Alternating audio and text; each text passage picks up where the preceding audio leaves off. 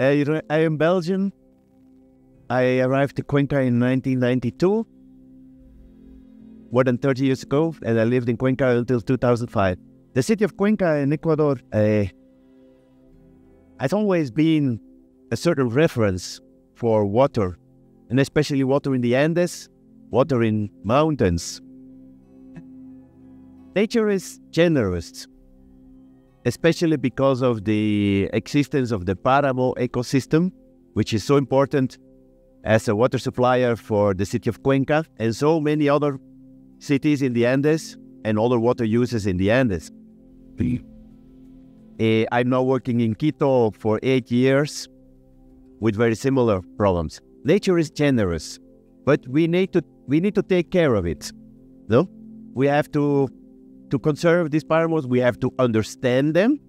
When we started to work on Páramo hydrology 25 years ago here in the University of Cuenca, I am so happy I was at the very beginning of what is now such an amazing research group in water security and hydrology and integrated catchment management. So happy to have been somehow present in the setup of that. When we started there, we knew that the Páramo was an excellent water source, but we really didn't understand why, no? And how it worked and which characteristics of that mechanism we have to be very careful with, no? So that is really amazing how much we could advance in these 25 years, no?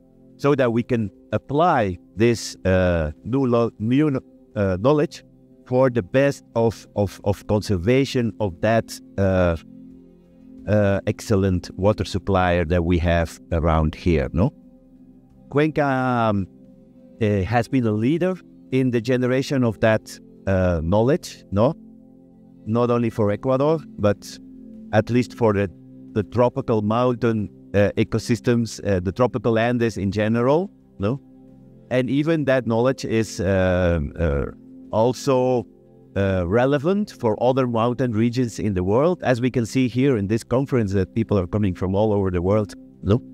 I was at the university at the start of my professional career here in the University of Cuenca, in the context of cooperation between Belgian universities, especially Leuven and the University of Cuenca. So at that was the first phase as an academic researcher. And then really my career evolved in a quite different way, and I'm very happy with that. No? After leaving Cuenca, I went to a regional, international regional project of conservation of Páramo in Venezuela, Colombia, Ecuador, and Peru as a regional coordinator. And we started to work more on ecosystem services in Andean catchment. I spent 2 years in Peru. And so that was like almost science, policy, science application interface.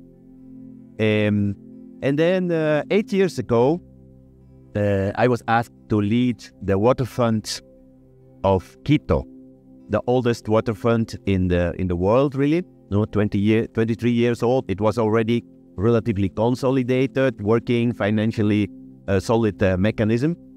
And we have had the opportunity to strengthen it, no, to let it grow more. But that's really operation, application. No, it's the practice. So also here my presence in this conference is from that experience. So since I was a researcher at the beginning, I think I can say that I understand what research is about, what the difficulties are. But then I went gradually into the practice, into operation, trying to apply what I learned, but also trying to give feedback to the research that what we really need as practitioners and as in charge of a very concrete case of, well, you do whatever in the water sources of Quito that you think is necessary to conserve and restore them well, no? So for that, of course, we do have information limits, knowledge limitations, and that's my obligation now to give a feedback to researchers that what is the most priority agenda to be more effective.